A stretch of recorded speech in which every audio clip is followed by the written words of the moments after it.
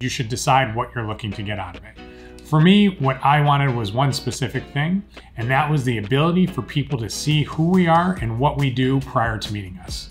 Utilizing Oechsli for video allows us to showcase what we do, who we are, and more importantly, a little bit of our personality. This way, when clients or prospects are walking in our door, they already have a little bit of a sense of the person they're going to be meeting with. They have some sense of comfort of who we are versus just walking into a situation blind. The response we get about our videos is nothing less than surprise and expertise. Everyone wants to know, how come your videos look so good? How do you do that? Is somebody filming them for you? Is somebody doing the editing? To which most instances we say, yes, we have Oechsli. If I was to sum up the relationship we have with Oechsli in one word, it'd be simplicity.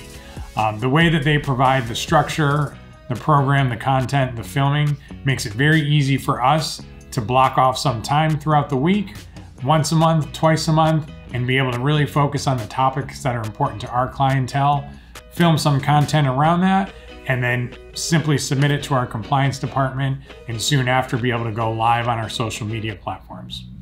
We can definitely attribute new business to the videos that we've been doing, and it further reiterates the sentiment about familiarity. So there are times when we've met with clientele who came in referred from other clients of ours, and before even meeting with us, they would go to our social media platforms to check out who we are and what we do.